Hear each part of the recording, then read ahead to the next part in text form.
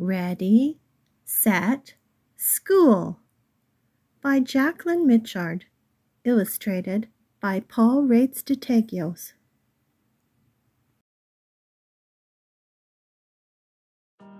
Deep inside his trout-shaped sleeping bag, Rory was hiding from his parents. "Rory!" his mama and papa called as they searched every crevice in their hollow tree home to find him. "Hey, little bandit, time to go to Aunt Ramona's house." Rory didn't move a whisker, even when he heard his papa clambering up the branches to Rory's room. "Rory," papa called, "I know you're up there somewhere. You'll miss the apple and sardine pie your aunt is making just for you. The moon's coming up. Your cousins are going to go play in the dark without you." As you know, raccoons stay awake all night. During the dark, they work and play. But Rory just crossed his paws and snuggled down deeper into his sleeping bag. His favorite goldfish pajamas were packed inside, along with his Rocket Raccoon comic book. Everything was ready for Rory's sleepover, except Rory. Just then, he heard a soft voice say, "I see a little round lump in that sleeping bag. Rory, my trout pal, come on out." That was Mama. "We're going to be late," said another voice. That was Papa. Twice a year at midnight, Rory's parents went out to a gourmet garbage party. They'd tip over all the trash cans behind the fanciest houses. It was a dressy event, and all the raccoons spent days getting their fur done and their claws buffed. Usually, Grandma Rebecca stayed with Rory, but tonight she was going with his parents, and Rory had to stay over at his Aunt Ramona's house. When he first heard about his sleepover, Rory was excited about staying with his twin cousins, Roy and Ray. Then he remembered it would be his first day away from home. Rory knew he wasn't a baby kit anymore. He just couldn't admit he didn't want to go. Still, he didn't feel happy when his parents weren't nearby. And yet, in just 1 week, he would be starting school at Remarkable Raccoon Suburban School. He would learn all sorts of new things, such as garage door safety and how to tell if round red things were balloons or pieces of fruit. He would learn how to open garden gates with his paws and bury food in cold places. He would learn stories and songs. He'd have to walk across the big field with Ralph and Rita, his friends who lived on the golf course, and take his lunch in his Rocket Raccoon backpack. He'd be at school every night almost until morning. He had to be ready, and staying over at Aunt Ramona's was the best way to practice. Rory did worry about being at school all night, but he worried more about being away from home. That was why he finally decided to hide. When he did come out at last, Mama and Papa asked, "Ready, set, go?" Rory yelled, "No!" "Why not, Bandit?" Papa asked. Rory said, "I changed my mind. Anyhow, why do you have to go? Don't you love me more than some dumb garbage party? Can't I come too?" His parents shook their heads again and smiled. "Rory," Mama said, "there's no one we love more than you, but gourmet garbage parties aren't for kids. And you wouldn't want to disappoint your cousins. They are expecting you. Raccoons live in families and depend on one another. It's not as if we were cats or something." Papa added then, You do love your aunt and uncle, and your cousins have the biggest dead tree in the woods. 20 whole branches. And know what? I'll bet they'll let you stay up until the sun rises." "Well, I hope they don't stay up too late in the morning," Mama said. Ray and Roy are forest kits. They're a little wild. Ramona lets them hang from branches by their feet. Hang by their feet? Well, suddenly things didn't sound so bad. Rory started to roll up his sleeping bag.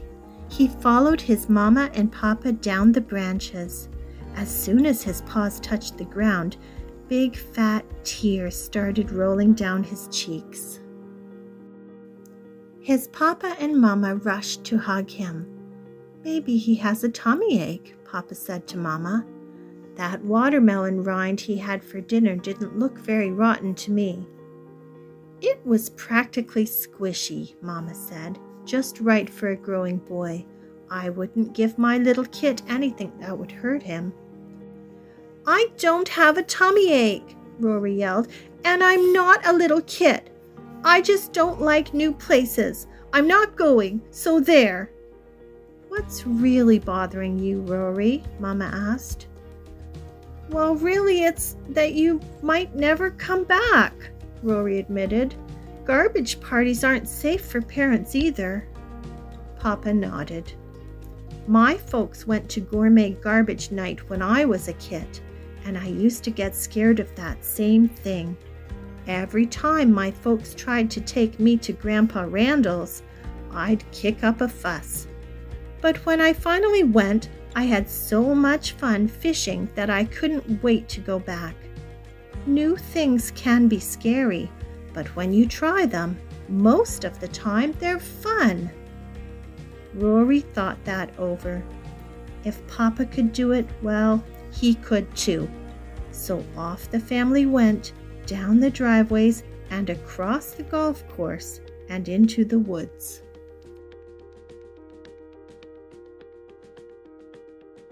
And surprise! He had a great time! Rory and his cousins caught minnows and slid in the mud. They hung by their toes and stayed up way past daylight. Rory didn't forget his parents, but he never felt like crying to go home. He had barely settled down in his sleeping bag when his mom and dad picked him up, right on time. Papa carried him home, and he woke feeling fine. His parents brought him 2 big cookies, missing only 1 bite, and an old rubber boot to keep his bottle cap collection in. But the best part was that Rory didn't feel like a fraidy kit anymore.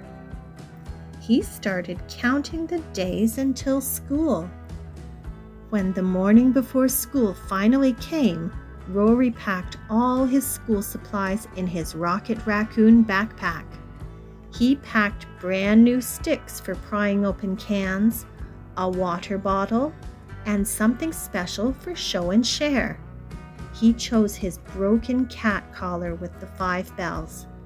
Before bed, he helped Mama make his lunch. "Now, Rory," Mama said, "don't forget to wash your paws and rinse your apple cores and broken eggs 3 times. Be careful not to get your prying sticks near your eyes." That night, Rory's friends, Ralph and Rita, came to pick him up at his tree, but his parents wanted to walk with them across the golf course. "We're not really going with you," Mama explained. "We just saw some old paper plates with ketchup on them over by the clubhouse that we wanted to rip up." "Okay," Rory said. "Ready, set, go?" But Mama and Papa yelled, "No!" "You can go to school next year when you're bigger," Mama said. "It might be best to stay home a little longer," Papa said. Rory gave them a big hug and stepped away. "Papa and Mama, you know I have to learn all the things you learned at school, fishing and scratching and tipping trash cans and everything. After all, I'm not a little kid anymore." Rory's parents nodded bravely, but when he turned to wave one last time, Papa started to sniffle and Mama had a tear in her eye. "Golly, don't cry," Rory said. "Most new things are scary, right, Papa? You just have to give them a try. It will all be fine, you'll see. And don't worry, I won't be late, just like you weren't late when you went out. I think I'll like school, but home will still be my favorite place." Papa said, "I think our Rory is ready to go."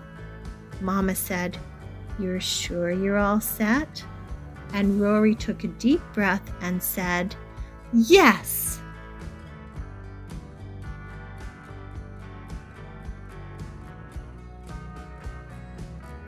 The end. Thank you for sharing story time with me today, boys and girls. I hope you enjoyed our story called Ready, Set, School. We'll see you again soon. Bye-bye.